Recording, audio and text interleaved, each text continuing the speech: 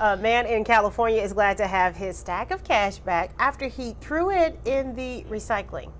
Oh, well, the man says that his wife was cleaning up around the house when she threw away a shoebox. It had $23,000 in it. When he couldn't find the money, he called the trash collector.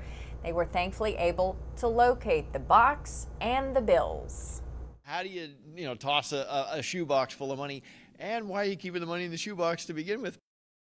Great questions, both. The man says all but $60 of his thousands was found. Did he tell us why the money was in a shoebox? Yeah, inquiring minds want to know. What was the answer to that? Hello, it's not drawing any interest in that shoebox stuff. And who throws away a shoebox without checking in the box? Yeah, no, that's a great question. Come on, wifey. Or who keeps it from the wife? That I got $23,000 in a shoebox. Yeah.